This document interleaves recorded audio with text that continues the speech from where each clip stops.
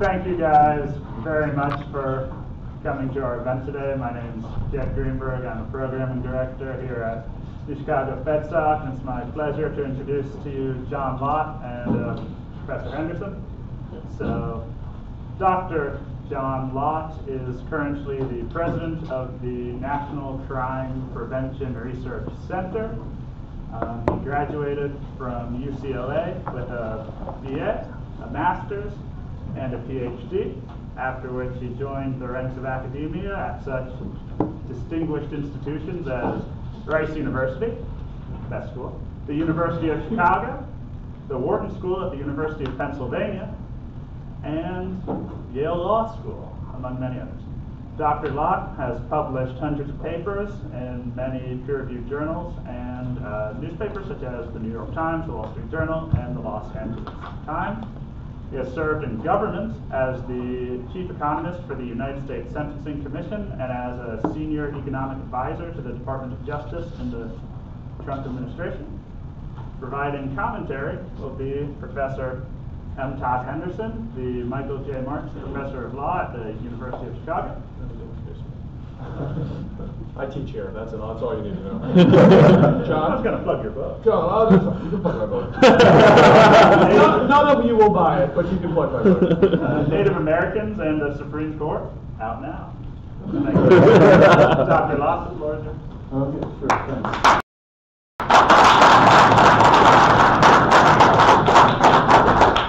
Well, it's nice to be back here. Are we waving? Oh, sorry, I was saying the students. They were looking for everyone. I'm sorry. Okay. Well, hi. So, anyway, it's nice to be back here. It's been a while. So, but I always enjoyed being here at Chicago Law School. Used to be. I don't know how many universities I've been at. But the seminars, the academic seminars at the University of Chicago used to be the liveliest. And you used to have people like Richard Epstein and Dick Posner and Bill Landis and Dan Fischel and Frank Easterbrook and others. One of the things that always distinguished the law school was the faculty would read the papers before the seminars were given. And so there were a number of times where you would be in the seminar and people would start asking questions before the speaker said anything. And that pretty much was the way the rest of it would go. Most other places, the speaker drones on for about 45 minutes or so because nobody's read the paper. And then they don't ask that great of questions because they're still trying to figure out the paper from the talk that's given there. So anyway, it's quite a remarkable intellectual history for the university here, and it was the different universities that I had the pleasure to be at. This was pretty amazing. So anyway, we know violent crime has soared in the United States over the last couple of years, and it's not really a mystery what's happened. In Chicago, they cut the number of police officers in 2020 by 400 positions. Plus, they moved literally dozens of others from doing kind of normal patrol actions to protect the mayor, Lightfoot, and other important city council people. But you know, across the country, you've had New York City cut its police budget by $1 billion a year, Los Angeles by 150 million, DC by 15 million, and so on. Of course, you have people like Kim Foxx, your DA here, who refuses to prosecute many violent criminals. One of my favorite stories of hers was about a year and a half ago. You had two rival drug gangs fighting it out at about 11 o'clock in the morning. You may have heard about this, where the whole fight was caught on high-definition video, and you also had police officers there present witnessing them shooting each other. One person was killed, people were sent to the hospital. Fox's office refused initially to prosecute them under the explanation that it was mutually agreed to combat. They later decided not to prosecute them because they just didn't have enough evidence, which Lori Lightfoot, a former prosecutor, even for her, given how left-wing she was too much, given that it was caught on high-definition video and you could see who was actually firing the shots, and other evidence there. And we've had other things like large percentages of inmates being released from jails and prisons in many urban areas. You've had half of the inmates being released. There's some urban areas where you've had over 2/3 of the inmates being released from prisons over the last couple of years. You know, the thing is, if you're talking about somebody who's 65 or whatever, I could understand that, but as you know, the vast majority of criminals there are young males. They're not the type of people that are particularly susceptible to COVID. And then, of course, we've had bail reform. For anybody who's in law and economics here, I'll just mention one thing, and that is, take something like the Wisconsin mass murderer, who drove his SUV into the Christmas parade a little bit over a year ago, killing 6 people and sending 61 people to the hospital. He previously had been arrested and was facing trial for attempted murder of the mother of his child, and he had 3 other felonies that he was facing. If you add up all the felonies that he was facing there, he was facing literally 30 years in prison. He's 38 years old. He's already essentially facing a life sentence. You know, I don't know if you look at the statistics for life expectancy in prison, but for somebody like that, there's like over a 2/3 probability that they'll die before they get to the end of their term. And but he was released on $1,000 bail, which meant he had to put up a whole $100 in order to get out. But the question is, what additional, you know, in terms of law and economics, what was the marginal penalty that you can impose on him if he goes and kills a person? It's like 0. He's already facing life sentence. You give him a second life sentence, you know, in case he has a second life there, that you can make sure that he'll be punished for that, or the 3rd life sentence, or the 4th, or the 5th. Essentially, you're in a situation where he gets free crimes because there's no additional penalty that you can impose on him. So there are lots of things here that one can talk about why violent crime's gone up, but kind of as an economist, it's pretty straightforward that if you make it so that there's no risk to committing crime, guess what? You're going to have more crime that's going to be committed. Now, obviously, people, when they talk about who gets hurt by crime, people focus on the direct victims of the crime. But there's a lot more than that occurs. So, for example, one thing you have to understand is that crime, and I'm going to show you some data on this, is very localized in the United States, okay?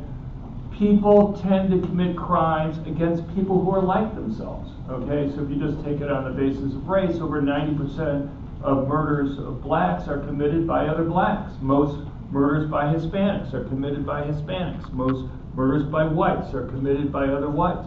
And people tend to commit those crimes in the neighborhoods that they live in. So you have crime that's very heavily localized. People like themselves, heavily minority areas. What happens to the businesses in those areas? They may close. Okay, the ones that remain open, they're going to have to charge higher prices. Who works in those businesses? Similar people, other minorities. Who shops in those businesses? It's going to be similar people, the minorities, heavily black areas that are there. And who owns houses in those areas? It's going to be basically poor blacks whose housing values will go down as you have increases in crime. So the people that are harmed from crime, okay, you know, you have a lot of people say that they care about the poor and they care about minorities, so we have this push these days to lower the penalties for minorities. But what you end up having at the same time then is the very victims are overwhelmingly the same type of people that they claim that they care about. So I just want to show you some stuff. We just updated this. This is data for 2020. 1% of the counties in the United States account for 42% of the murders. 2% of the counties in the United States, which make about 27% of the population, account for 56% of the murders.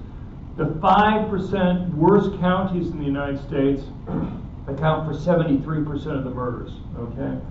And if you look at what's called murder maps for these places, in the vast majority of these counties where you have the murders concentrated, about 2/3 of the murders occur within 10-block areas of, so it's very, not only is it concentrated in a few counties, but within those counties the murders are very heavily concentrated in small areas. By contrast, 52% of the counties in the United States have 0 murders, and another 16% have 1 murder. So you have almost 70% of the counties in the United States have either 0 or 1 murder that takes place. Just show you. So this is for Los Angeles. I did this by zip code.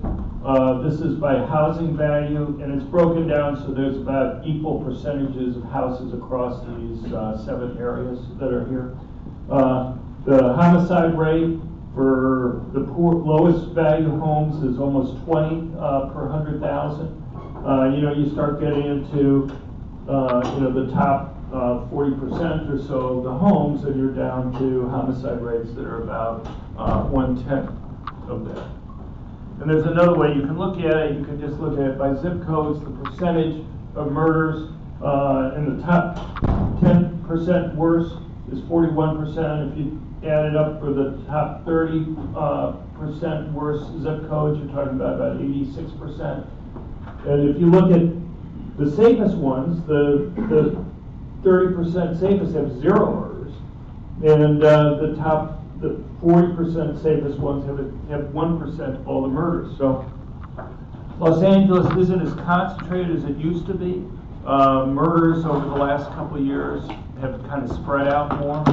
This would have been even more concentrated with the data from 2016 or so, but it's still fairly concentrated. So I've done a lot of research on guns over time, and if my research convinces me of anything, there's basically 2 groups of people who benefit the most from owning guns, and it's going to be relevant for the rest of the stuff that we're going to be talking about. One group that benefits the most are the ones who are most likely victims of violent crime. I think police are extremely important in stopping crime, but the thing is, police virtually always arrive on the crime scene after the crimes occur. And the question is, what should people do when they're having to confront a criminal by themselves? And the safest course of action, particularly for people who are relatively weaker physically, whether it be women, the elderly, is to have a gun. But it's also most relevant for the people who are most likely victims of violent crime, and that overwhelmingly tends to be poor blacks who live in high crime urban areas. So right now, we have about 22 million, a little bit of 22.5 million as of last year, concealed carry permit holders in the United States. And that's despite the fact that now we have 25 constitutional carry states where it's no longer required that you have to have a permit to be able to go and carry. And but it's interesting, you know, this is really the only hard data that exists on permit holders. They do surveys of gun owners in the United States. That's pretty useless. I'll just give you one simple example for that.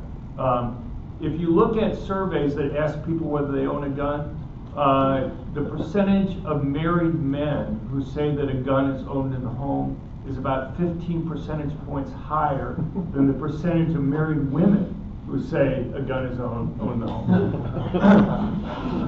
There are all these surveys, like they'll go and ask men and women how many partners that they've had sex with and what have you, and guys are way up there and women are way down. I don't know about this, but it could be, maybe guys like to brag about having a gun and they don't have it, or maybe they somehow haven't told their wives about it, but probably the most obvious explanation is simply that women may be more reluctant to tell a stranger that a gun's owned in the home than a man might be. But if you look over the recent data, the growth rate for concealed carry permits has been much faster for women than for men, over 100% faster, and also for blacks has been much faster than for whites. So you've been seeing what I would regard as the people who benefit the most have seen the biggest increases. Now I want to kind of get to the crux of the talk here, and that is just talking about how gun control regulations make it difficult for the very people who benefit the most from owning guns from being able to go and do so. Let me give you a comparison, since we're in Illinois right now. Just compare Illinois with neighboring Indiana. In Illinois, about 4% of the adult population has a concealed carry permit. In Indiana, it's over 22%. Why the difference? It's pretty simple. In Illinois, it costs about $450 to go through the process to go and get a concealed carry permit. I'm not talking about the FOID cards or anything else, but just the cost of the permit and the training requirements that are there. In Indiana, the total cost up until about a year or so ago was about $12.95. Now it's $0.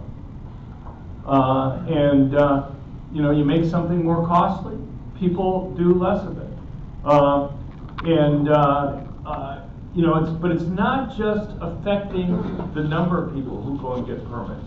It also affects the composition of who gets permits. If you have to pay $450 to go through the process to get a concealed carry permit, who do you think are the types of people? I mean, we're not talking about the price of the gun or anything else. We're just talking about the permit that allows you to legally carry. Basically, what you're going to find is that the type of people who go and get permits are wealthy white males who live in the suburbs. Now, is it fine that they're getting it? Yeah, that's great. But they're not the ones who are most likely victims of violent crime. You're not going to see the same reduction in crime. If criminals, I would argue, what happens with concealed carry permits is just like with police, you have higher arrest rates, higher conviction rates, longer prison terms, make it risky for criminals to go and commit crime. And as you make it riskier for criminals to go and commit crime, you're going to see less crime going to be committed.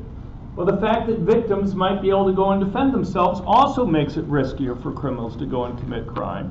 But if it's the people who are carrying are the ones that the criminals aren't going to be robbing to begin with, then it really doesn't make much difference. If you're going to want to reduce crime, you're going to have to make it so that the people who are actually the victims are the ones that are carrying. But if you make it $450 to go and get a concealed carry permit, guess what? The people who are the most likely victims aren't going to be able to carry. So if you compare Indiana with Illinois, you see a lot more zip codes, which are heavily minority, very poor, having concealed handgun permits in Indiana than you have in Illinois. But it's not just that. It's kind of like they went down a whole list of things to make it impossible for poor blacks to be able to go and carry. So, for example, up until a few years ago, there were no training facilities allowed in Chicago. All right? It's against the law in Illinois to carry even a permitted concealed handgun on public transportation. So let's say you're a poor black who lives in Chicago, you're worried about the crime, and you want to go and be able to carry a concealed handgun to protect yourself and your family. Well, it's 16 hours of training here in Illinois to be able to go and get your permit.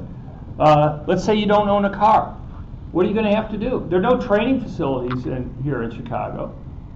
You're going to have to go and borrow a car on either 2 or 4 days, because 16 hours, the maximum training time is 8 hours at a time, though most places break it down into 4-hour segments that you're going to have. So you're going to have to borrow a car for maybe 4 days to travel well outside the city to be able to go and get the training that's there. You know, it's kind of, as I say, it's kind of like they went through every checklist that they can, say how, you know, the costs, the inconvenience, having to go and travel way outside the city to be able to go and get the training. It's kind of like they went out of their way to make it as difficult as possible for them to be able to get permits. I'll show you some data for Texas. One of the things that you've seen over time in the right to carry states, generally, not in Illinois, has been the rules have gradually become relaxed in terms of who is allowed to carry and the rules on getting a permit. So when Texas first adopted its concealed carry law back in 1996, it cost $140 to go and pay for a permit. It took 10 hours of training to initially get a permit, and then it took 10 hours to renew it. And there was like a long list of like 33 gun-free zones that were listed there. Over time, those have been reduced, and more recently, they moved to constitutional carry, which is kind of just a continuation of the trend, I would argue. But there's some interesting data here. So, for example, back essentially in January 2014, they had the reduction in training requirements from 10 hours to 3 to 4 hours. Prior to that, the percentage of permit holders that were black was falling. After that, it kind of stopped falling and leveled off. And then in 2017, in the middle of the year, they reduced the fee from $140 to $40. And what happened? You saw the share of permit holders that were black not only had it stopped falling, but now was starting to rise.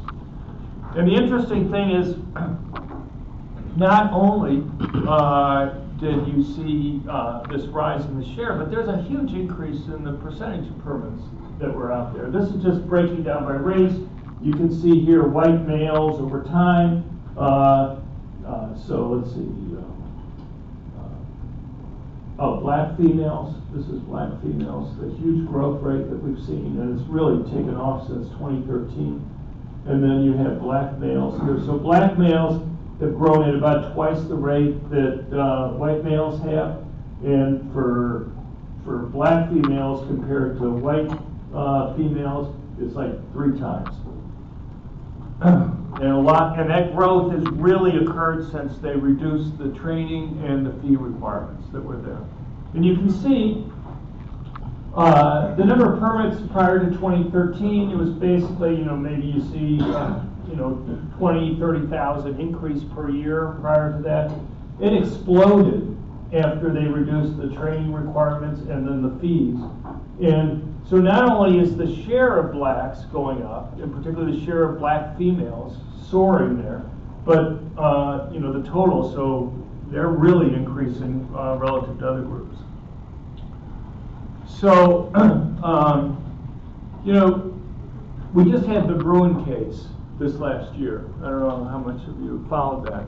But essentially, you had 7 states that required what they had may issue rules. So you had to go into some public official and provide a good reason for why you should be able to go and have a permanent concealed handgun to go and protect yourself.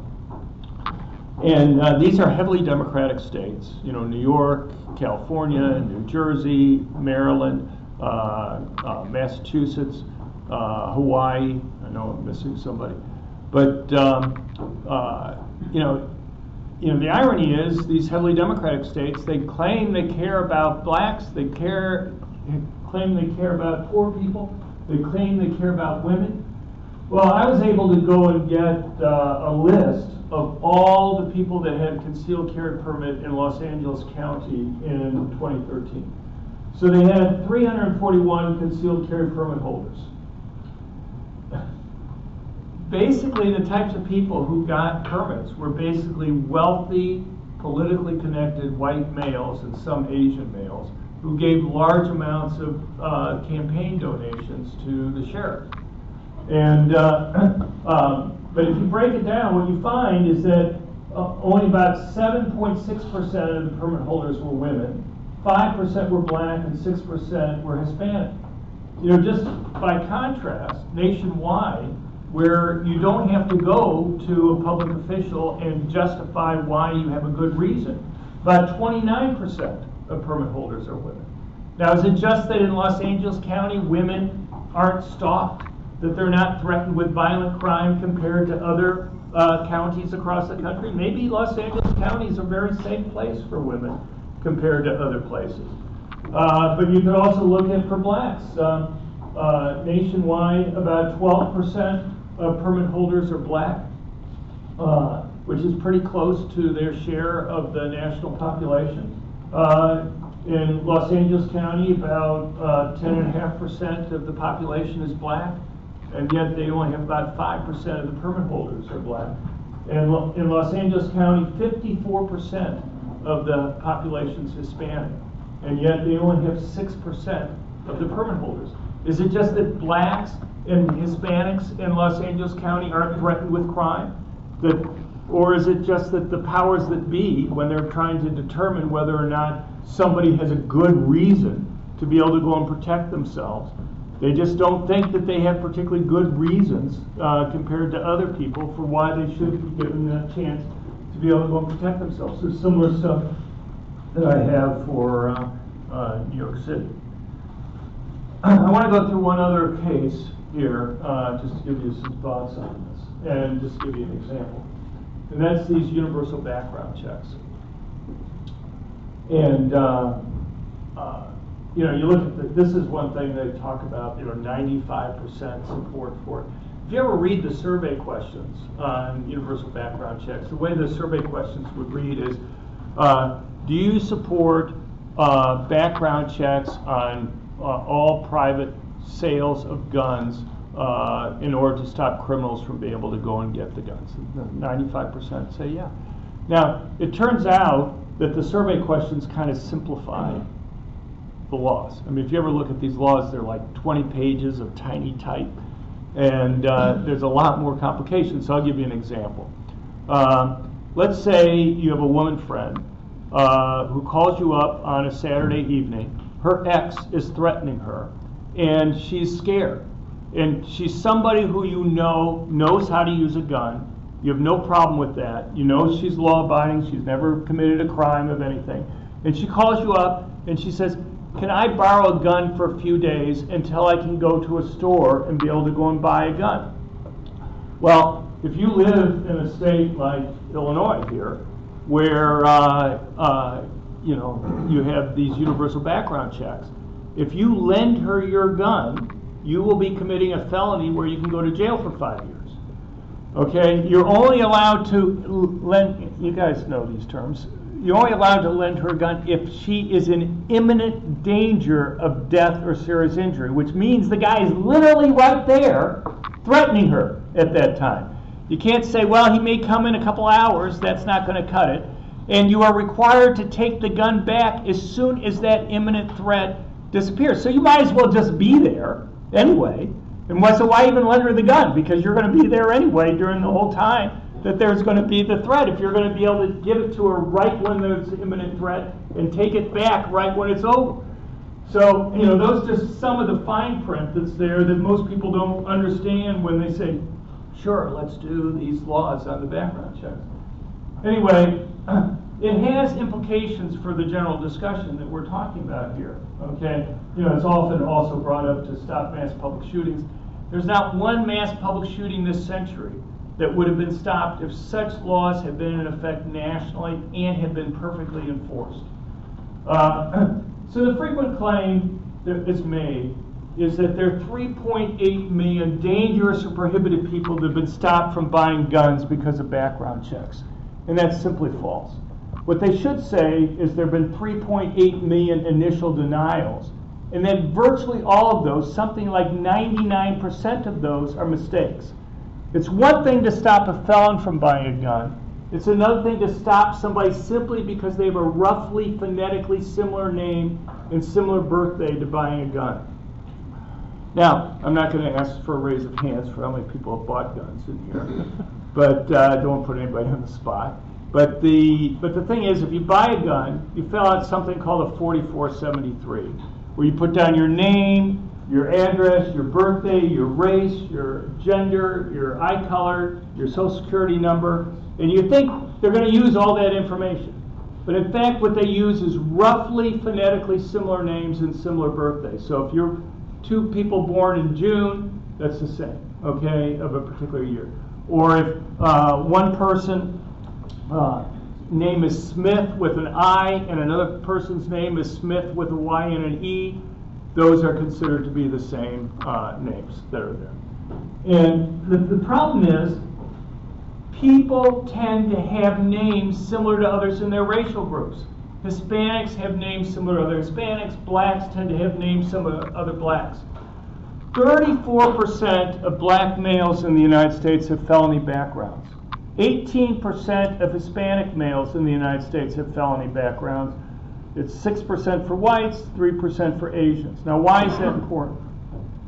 Because the mistakes then are overwhelmingly concentrated in black males and Hispanic males, because they're more likely to have a roughly phonetically similar name and similar birthday to a law-abiding, good person, is more likely to be stopped from buying a gun simply because they have a roughly phonetically similar name and birthday to somebody who is actually prohibited. You're showing me the time? No. Okay, so I can talk for hours, so I've tried, but I don't have too many more slides, so you don't have to worry too much. But so anyway, so you have this false positive problem. It's an easy fix for this.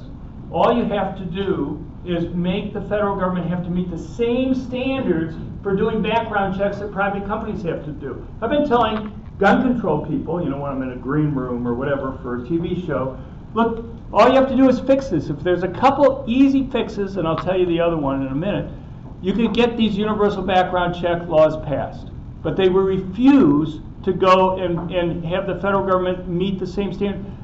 I don't know if any of you have run a business or know somebody who has. If you were to go to them and they do background checks on employees and you say, I think you ought to use roughly phonetically similar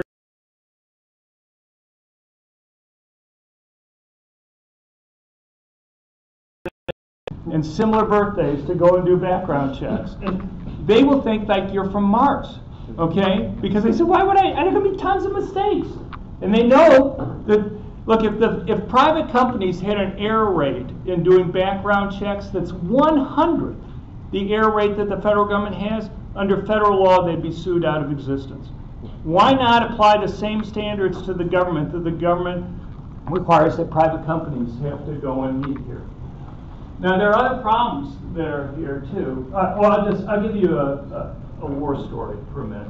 So, as was mentioned, I was working in the Department of Justice up until January 2021. So, when I went to Washington, I was senior advisor for research and statistics in the Department of Justice, first the Office of Justice Programs and then the Office of Legal Policy. One of the things I wanted to do is I knew from talking to other people who have run these programs that there was this huge discrimination problem. But I wanted to get the data. I wanted to get the raw data. And it's easy data because the background checks ask people for both their sex and their race. And so you can see who gets denied. You could go and look at the false positives. It's easy to put that together. So I went in there, talked to the people at the Bureau of Justice Statistics. They were interested in it. They reached out to the FBI, and the FBI said that they weren't interested in looking at it. And the people at the Bureau of Justice said, well, it's not really your call. You collect this data, and we decide what we want to look at here. And so we'd like you to give us this data. And then the FBI came back and said, look, there's no reason why anybody would want to go and break down this data by race and sex. And my response is, you guys break down everything by race and sex. What's the big deal about this particular thing here? And so anyway, we argued back and forth for a few weeks. And you have to understand, this is during COVID. So like on my floor, there was like maybe 300 desks. I had a little office on the side. And on most days, I was the only person on my floor and the only person on, 3 floors there, because everybody worked at home.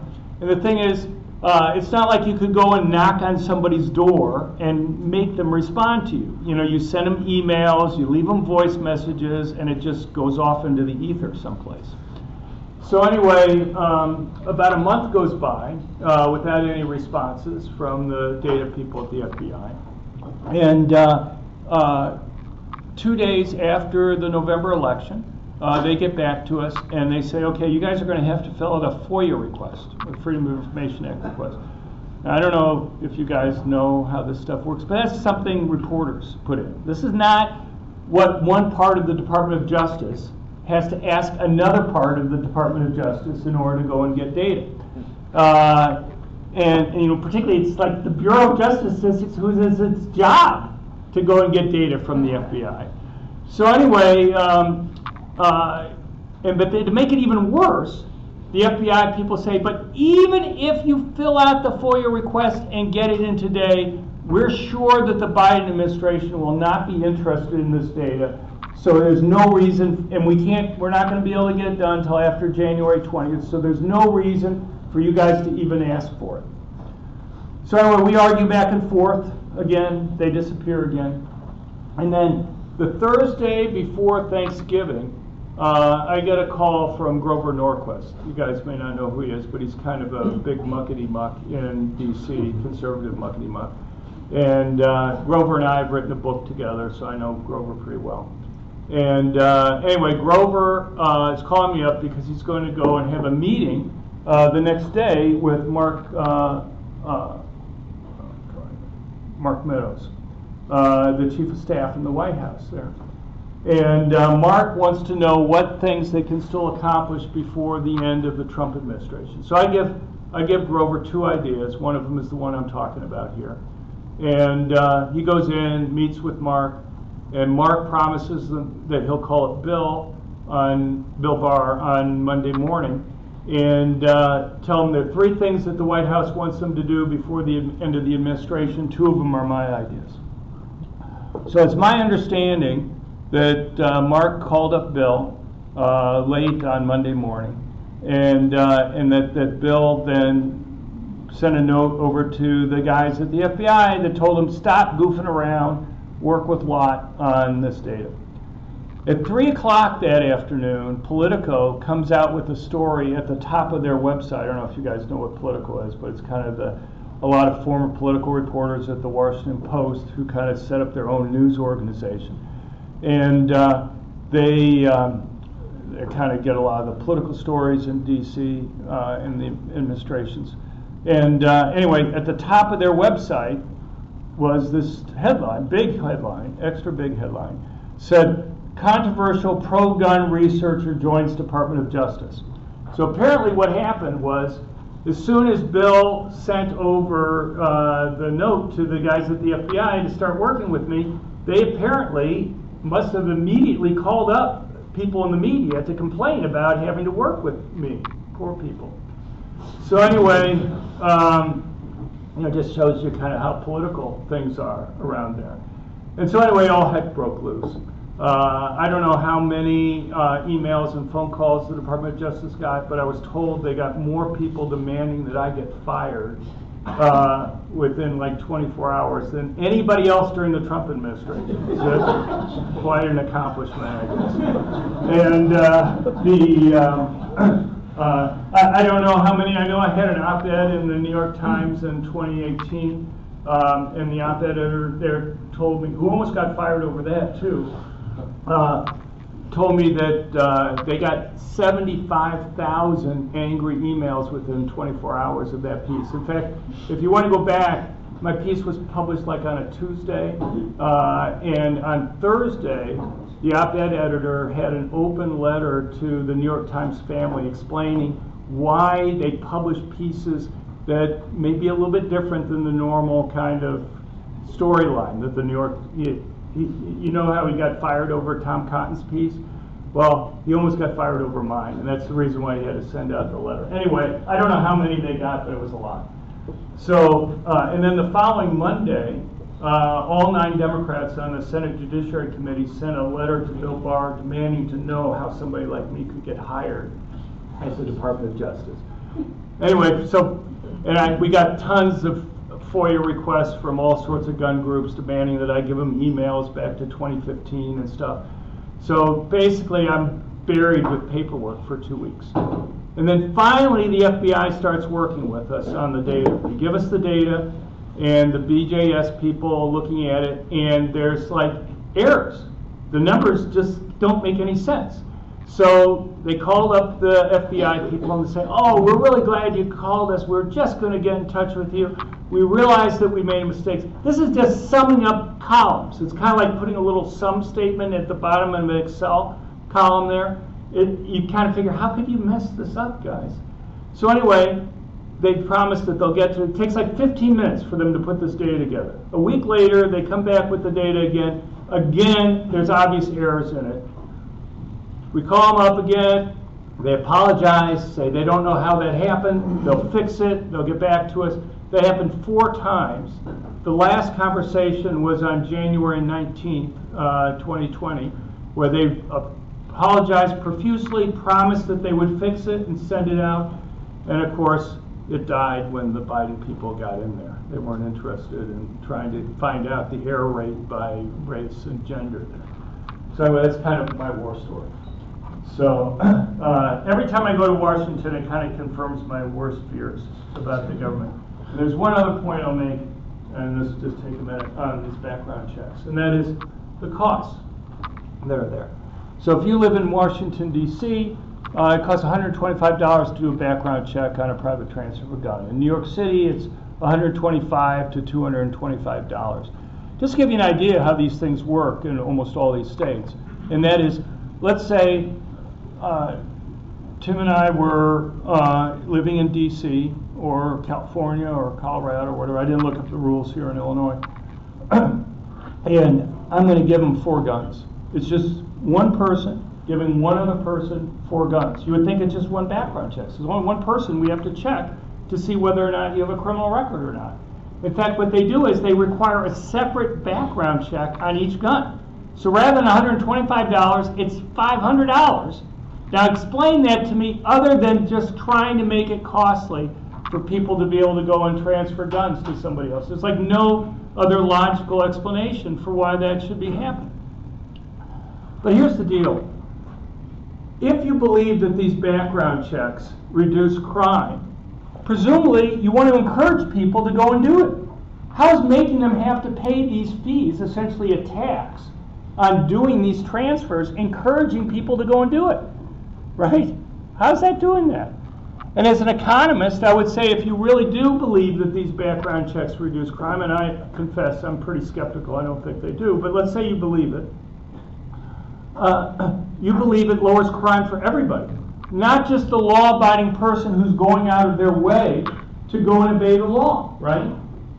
Well, as an economist, I would say whoever benefits should pay for it. If everybody benefits, then everybody should pay for it. Why make the entire burden of the background check be borne by the law-abiding person who's going out of their way to have the check done? Okay? So for both of those reasons, I'd say, look, if you really believe that these are benefits, pay for it out of general revenue. And so the 2 things that I've told gun control people, if you go and you pay for this out of general revenue, and if you get rid of these false positives, you'll be able to get these background check laws passed right away. But the media never mentions these problems. You know, when they talk about universal background checks, you will search in vain to see any discussions about these 2 types of issues. You know, then it's just, purely, do you want to reduce crime or not? And so they often say, gun control advocates, we just want reasonable gun control laws. I just want reasonable fixes to the gun control laws that they have. Give me an explanation how you can have a system where you have 3.8 million mistakes, basically, and it's poor minorities who, through no fault of their own, are being discriminated against and having these errors. You can go get it fixed.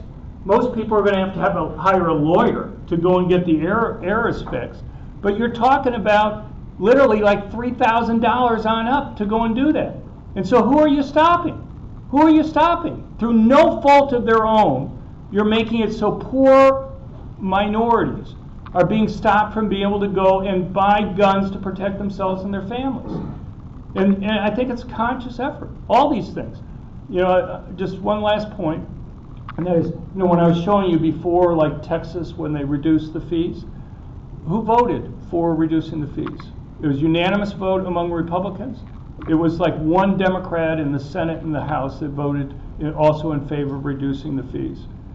Why is it that the Democrats vote uniformly against reducing any fees there? If you want to let poor people be able to go and defend themselves, there's a big difference between $140 and $40.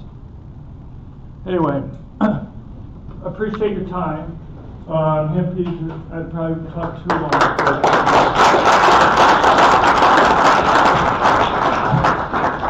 You didn't talk too long. I thought that was fascinating. I don't have a lot to say. This is not my field. I have a couple of quick comments, mostly about John. So I was a student here in 1995 through 1998, and I was in the law and economics workshop, and so I saw John, who was an Olin fellow at the time, present the paper and research he's most famous for, which is More Guns, Less Crime. I saw him present that for the first time, the data for that twice, at the Gary Becker Applied Theory workshop and here at the Law and Economics workshop. And as you can imagine, his views are a little heterodox.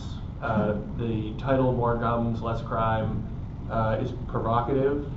And the hatred that he described from the FBI and the New York Times readership, et cetera, maybe it preceded that, but from my consciousness really started at that point.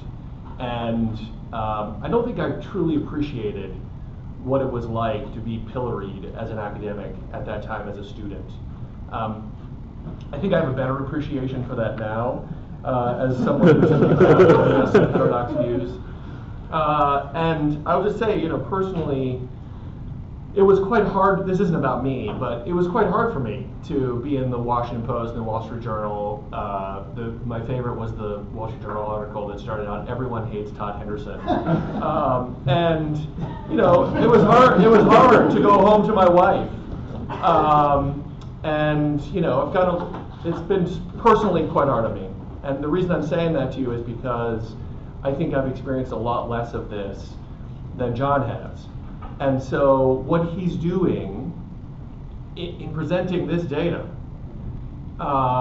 takes a huge amount of courage. And persevering in the face of that hatred, 75,000 emails, etc., takes a lot of courage. This isn't Navy SEAL courage kind of thing, but it does take a lot of courage, and so I thank him for persevering on that.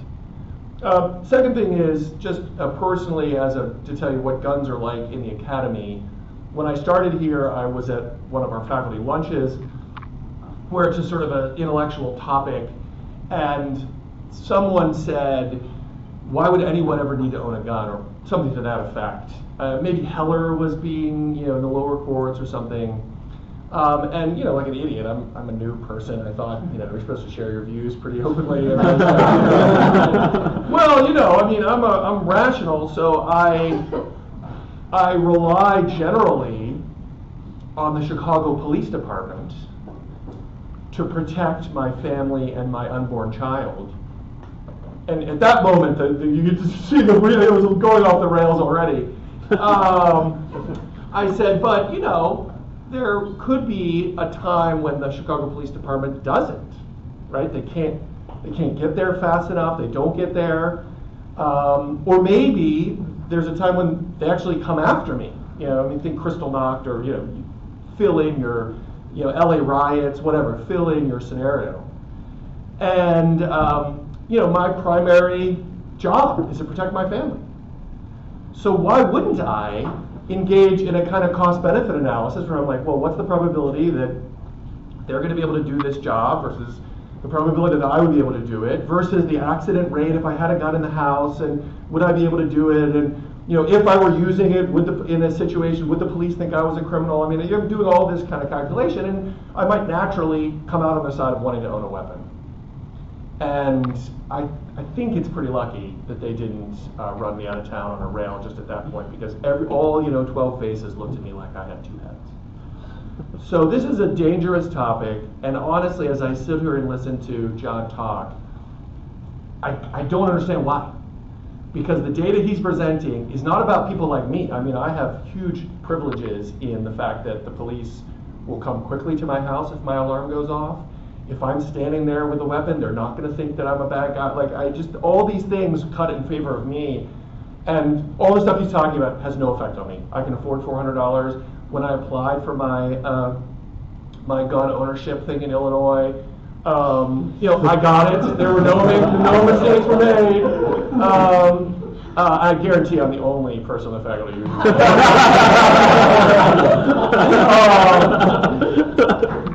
So he's talking about protecting the most vulnerable people. Now, if there are arguments about why the poorest parts of Chicago should put more faith in the Chicago Police Department, I would love to hear them. I've had my run-ins with the Chicago Police Department. I don't have a lot of faith in the Chicago Police Department, and I guarantee you, if my skin were 5 or 6 shades darker, I'd have close to 0. So that means self-help. And the things he's talking about here are in that direction. So I'm done. I want to hear people's questions, but I want to thank Dr. Lott for coming and really for his courage in persevering on these subjects. So join me in thanking him.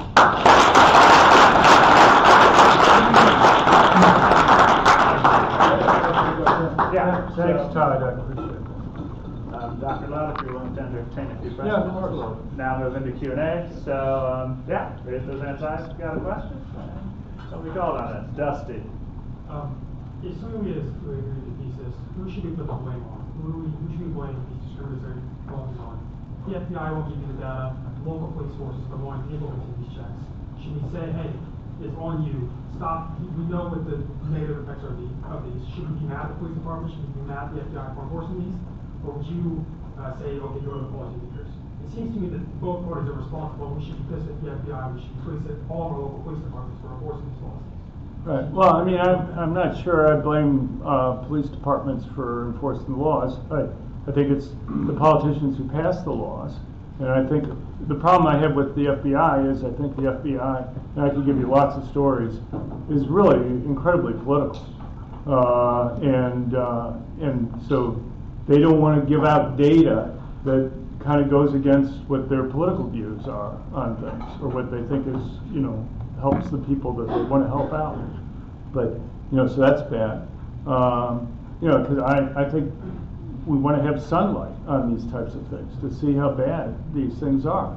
And the fact that they fight so hard just makes me believe that it's not good. So, I think it's a policymaker decision there. Dinosaur sugar. So you argue that gun control in the U.S. is functionally biased against people of color, and yet both the National Urban League and the NAACP have called for stricter gun control laws, including universal background checks and repealing standard grounding. What do you understand what those groups don't understand? Well, I mean, look, most people who listen to the media, constantly hear about bad things that happen. Almost never hear about any benefits. So 2 years ago, we looked at news coverage on defensive gun uses in the United States. If you just take the top 5 newspapers, for example, the New York Times, the LA Times, the Washington Post, USA Today, and the Wall Street Journal, between those 5 publications, they had a total of 10 defensive gun use stories. Almost all of them had something go wrong. The wrong person shot, the gun taken away from the person, something went wrong. By contrast, they had over 1,700 news stories about people being killed or wounded in gun crime type situations.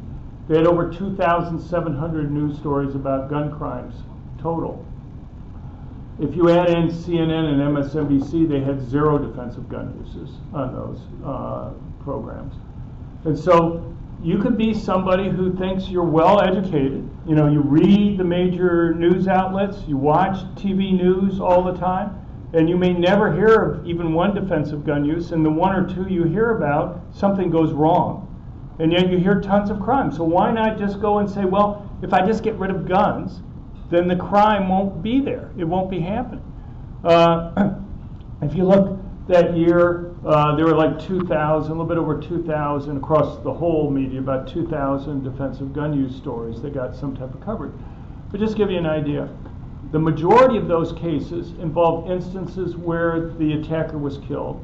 42% of them involved instances where the attacker was wounded. Just 4% of them involved brandishing of guns in order to stop an attack. And most of those involved cases where the attacker was held at gunpoint until the police arrived. The best data that I've seen indicates that, in fact, about 95% of defensive gun uses involve brandishing. Why the big disconnect between what the media covers and whatever? Imagine you're editor of a news bureau and you have two stories that come across your desk. In one case, there's a dead body on the ground. In another case, a woman's brandished a gun. The would-be attackers run away. No shots are fired. No dead body on the ground. You're not even sure what crime would have been committed. If you're editor of the news bureau, which one would you put on the front page? I think I know what I would do. I'd put the dead body on the ground on the front page versus the case where I don't even know what crime would have been committed. So I'm not saying that necessarily all this involves bias on the part of the media. If it bleeds, it leads, okay, type of thing. They want to get clicks. They want to get people interested in the stories. But the point is, all that, what may be newsworthy doesn't necessarily reflect reality. But it has an impact on people's perceptions. If you constantly only hear about bad things that happen with guns, and you don't hear about the benefits, people are going to be much more in favor of gun control or getting rid of guns than they would have otherwise. I'll give you a couple other facts.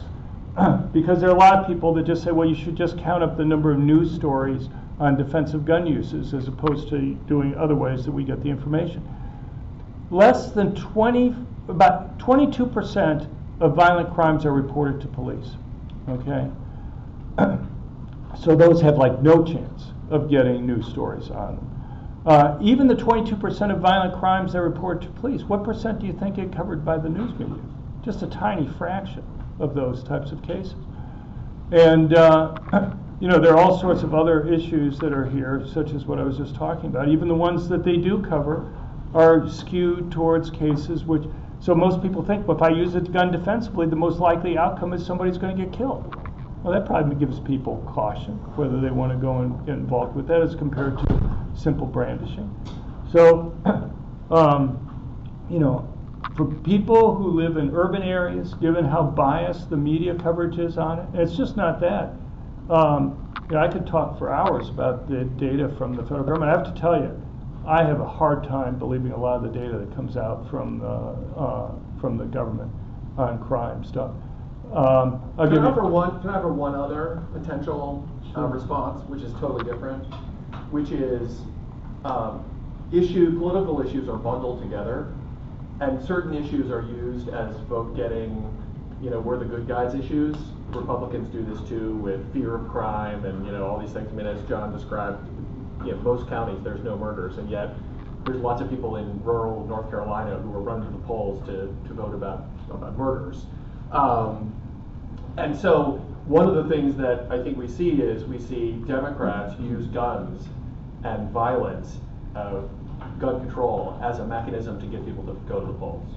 So if you're the NAACP and what you're really interested in is getting wealth transfers and opportunities and things for your constituents, you might and you're more likely to get those from Democrats, then you might say, well, we'll support these gun issues because that's a thing that mobilizes people to go to the polls and vote, and we'll get people, Democrats in power, and then they're going to vote, economic issues are the things we care about. So I think it's really hard in a situation where all these political issues are bundled together to unpack and say, if you were just voting on this issue and it didn't affect who got elected or whatever, what the optimal policies would be. And frankly, I don't know. We should go ask people in Garfield Park what they think about the rules and whether they should be able to protect themselves. We should hear from those people. I don't really rely on the people who are the political wranglers to what their opinions are. Just one quick thing, because I think Todd brings up an interesting point. You have the same issue with like school choice. I look at it, I can't understand why blacks vote overwhelmingly for people who oppose school choice. I mean, they are the ones who would benefit overwhelmingly by having competition and being able to go and choose between different schools rather than getting stuck in there. And one other point on my guess is most of you don't know this, but over 92% of violent crime has nothing to do with guns. But you look at surveys, 58% of Democrats, or the average Democrat thinks 58% of violent crime involves guns. The average Republican is like 38%. Anyway, so I don't know. Okay, so I think we are unfortunately out. Yeah, I apologize for talking so long. But it's just,